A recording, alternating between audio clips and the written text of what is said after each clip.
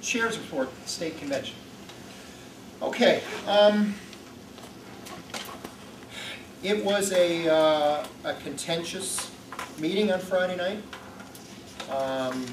There are a number of individuals, and I know some of them are in the room and are going to speak to this body at the end of this meeting.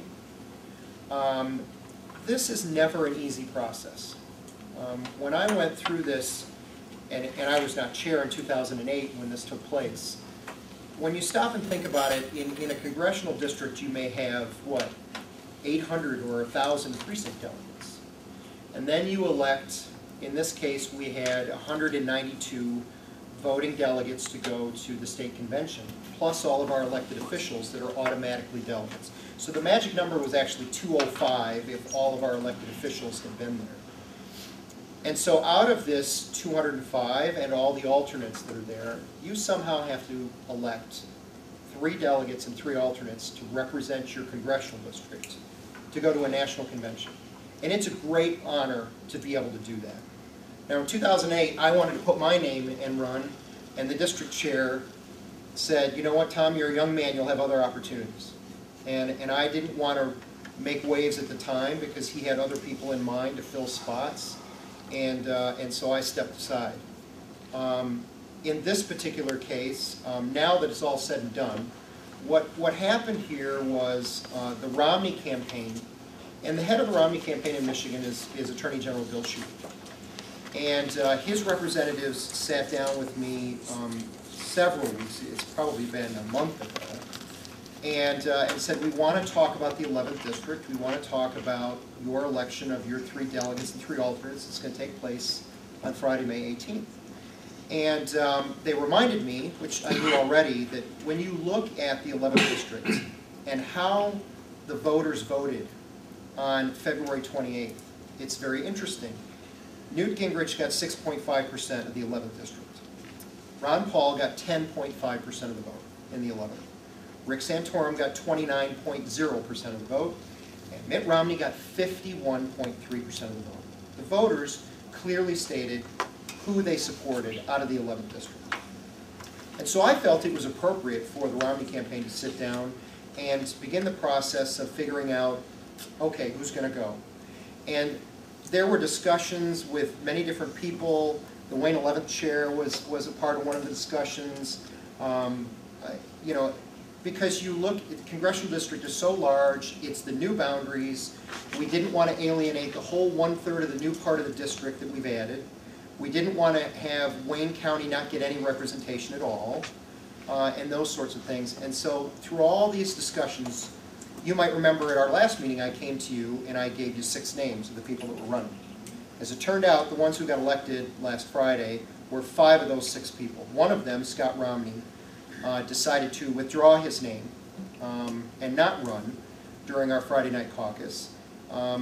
He decided to run for the at-large slate that got elected on Saturday instead. And so we replaced Scott on our team with the Oakland County Republican Party Chairman, Jim Tino.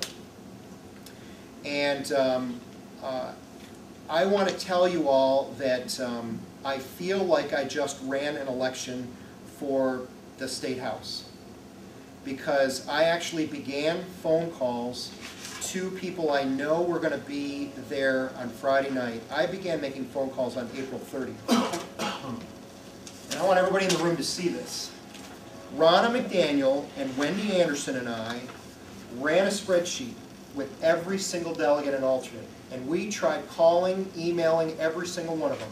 Are you going to be there Friday? Here's our team. Here's why we're supporting them. Mitt Romney won the congressional district. We'd appreciate your support. We ran a whip count. We knew exactly where we were when we walked in that room on Friday night. And I know some of the people in the room that are going to speak later are upset at how the process works. It is one where, once I was elected as the caucus chairman, I had appointed, the way the state party rules are written is the permanent caucus chairman can create whatever committees he or she deems appropriate for that particular caucus. And so I created a committee on permanent organizations, which is a rules committee, and a nominating committee. And I know a few people at the table here are in other districts now. Harry's an example, and you know, Kathy, you're an example, that you weren't in the room when this took place.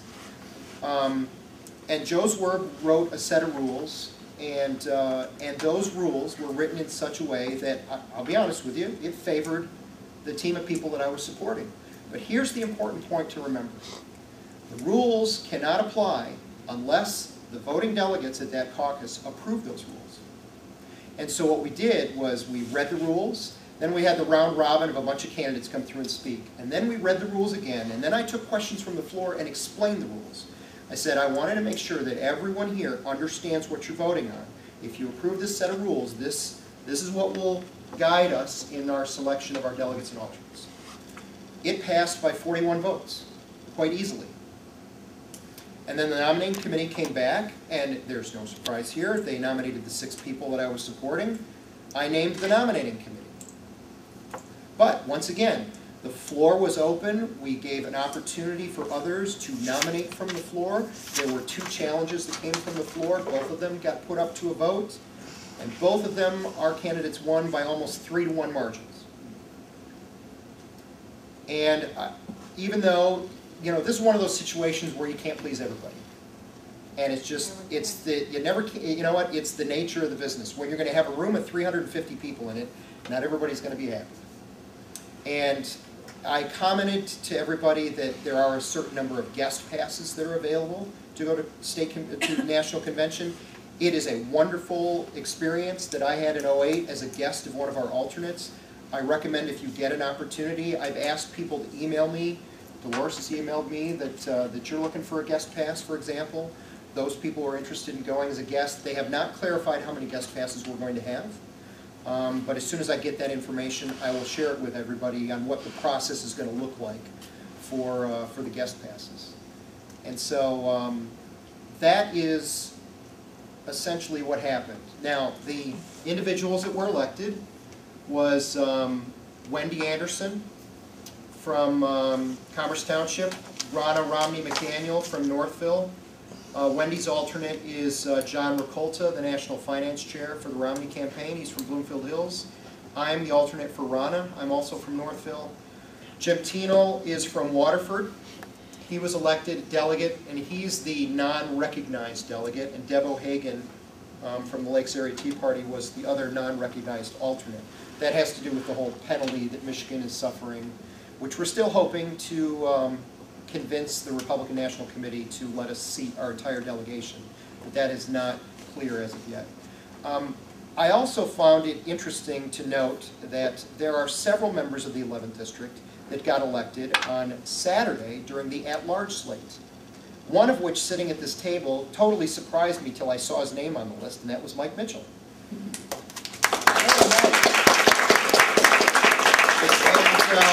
Mike is an alternate. Laura Cox, our Wayne County Commissioner, is a delegate.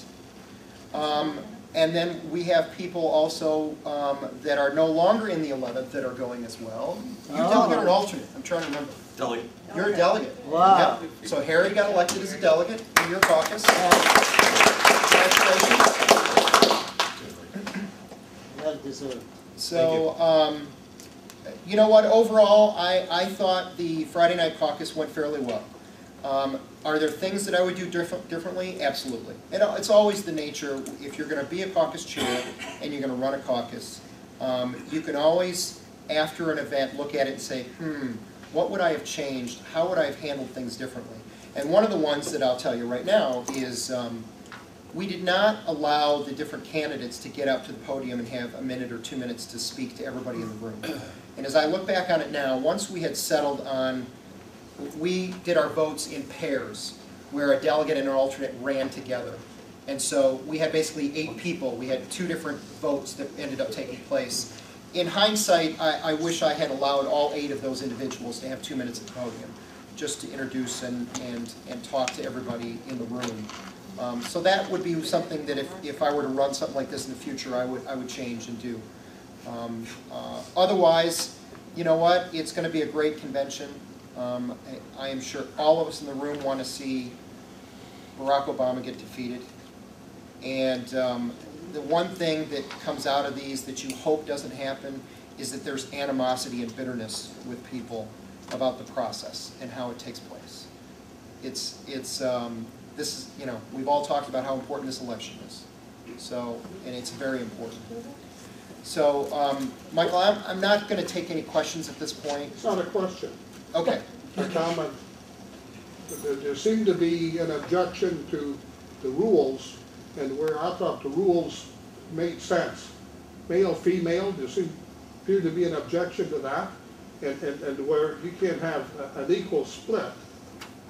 Since in the new precinct that there are more people in the Oakland County, the decision that to have one pair in Wayne County and two in Oakland County made perfect sense, and there seemed to be an objection to that. And you know what, and I apologize, I don't really want this to get into a discussion, because I know many of you do want to speak to the committee about what took place this weekend. Go ahead, Willie. Yeah, point of clarification. First of all, you know, there will be a time where I would love to go to the convention, but I looked at the list of folks who were nominated and who got a spot at the national convention, and you know, these are folks that I've seen working tirelessly for this party now for many years, and you know, I'm hoping that one of these years I can make a case for myself to be up on that list. The other thing I'd like to say is, and a point of clarification, you mentioned earlier that you brought this list of candidates to our attention at the last meeting. And what I'd like to clarify is that you did that for informational purposes only. This body had nothing to do with the rules, correct? That's correct. And this no one on this body had anything to do with the rules. And this body, and when I mean this body, the 11th Republican Congressional Committee, had nothing to do with the nominees, the rules, or anything else tied to the convention. That is correct. So I think there's some misinformation going on out there, and I just thought it was worth clarifying that point. Yeah, well, and I'm glad you clarified the part about people who worked hard. I want to tell you a story. After '08, and I had that great experience, I made the decision, 2012, I want to go to National Convention and I want to be a delegate. And I made it very clear. In fact, Kathy, you may have been in the room my last Wayne 11th meeting. Right. I announced to everyone in the room, I said, I am not running to be on the Wayne 11th again. I am going back to the 11th District Committee. I was planning on being just a committee member. I wasn't planning to run for chair. And my entire reason for doing that is, you know, the joke is my wife won't let me run for office. But it was one of those bucket list items I've been looking forward to for 4 years, was to be able to go to National Convention and be a voting delegate. In this case, I'm going as an alternate. You know what? And I've been involved in the party 11 years. And it may be my one opportunity, because, you know, it will be other people's chance, you know, 4 years from now. It is a great honor to be able to do this. It really is. So. Well, you were our taxi last and I tell you, he worked so hard transporting people to and back and forth. So you earned it. I drove to Minnesota, so the guy with the car ended up driving everybody around in Minnesota. That's right. Yeah. First, let me say, I was a national delegate twice for Ronald Reagan. The first time was not so pleasant because I was from Michigan, but the second time was, you know, just really exciting. And I adore Ronald Reagan at the time. I was very upset when I was told that this man was going to be an alternate delegate. This man should have been a delegate. I don't care who was running as delegate. He knows how I feel about it, and I'm telling everybody else. The chair of either the Wayne 11 or the 11th District is on the phone day in, day out, night in, night out, and they work very hard. And they take a lot of abuse.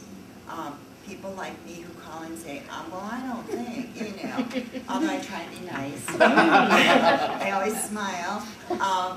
But I'm still extremely disappointed, because he has said for 4 years he wanted to be a delegate, and he had to suck it up, step aside, and let someone else be the delegate. And while I feel it was wrong, I supported the slate because he's the chair and he asked me to do that.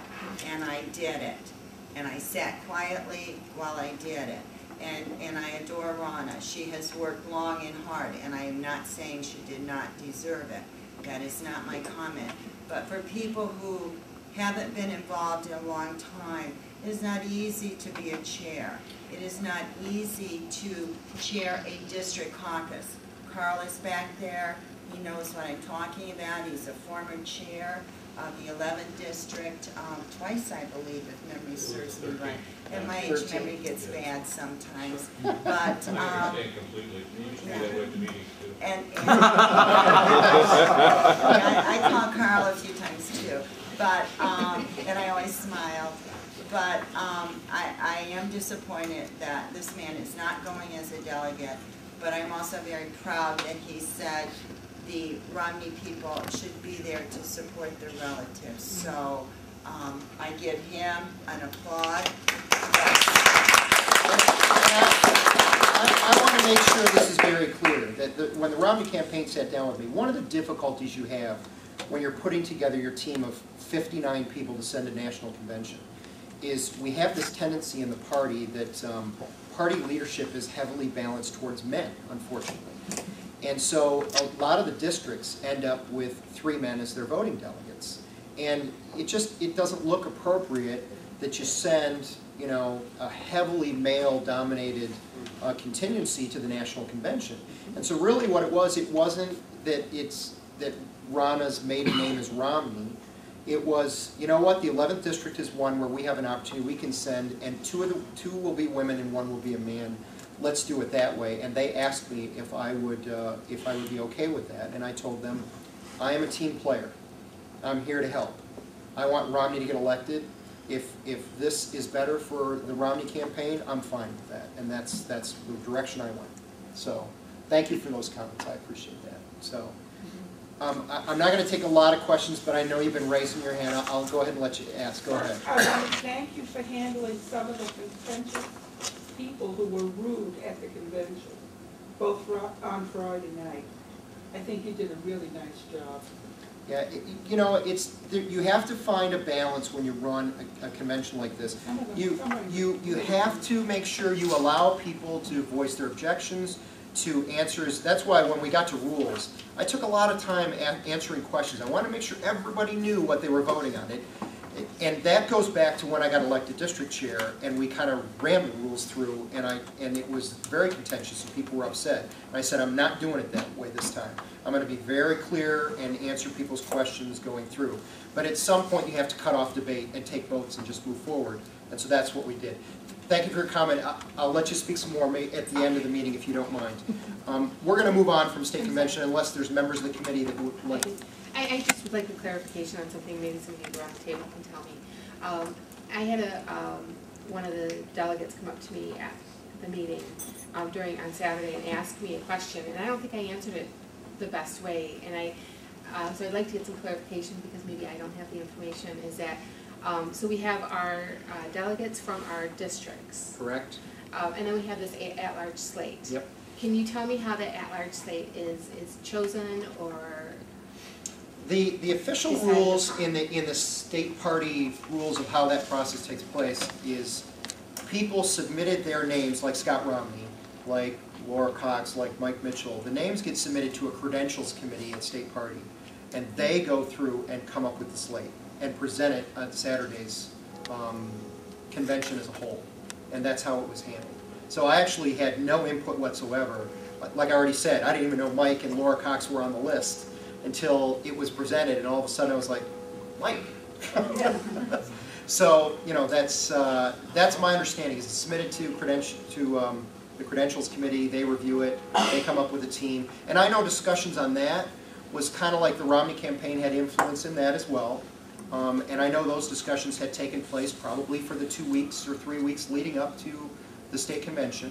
But I had no input whatsoever in that. So, There were 14 delegates in the at-large? 14 delegates, 14 alternates, I have the list. And to give you an idea that, you know, delegates are Governor Rick Snyder and Attorney General Bill Schuette and Secretary of State Ruth Johnson, Randy Richardville, Jace Bolger. I mean, these are the people who got delegate spots.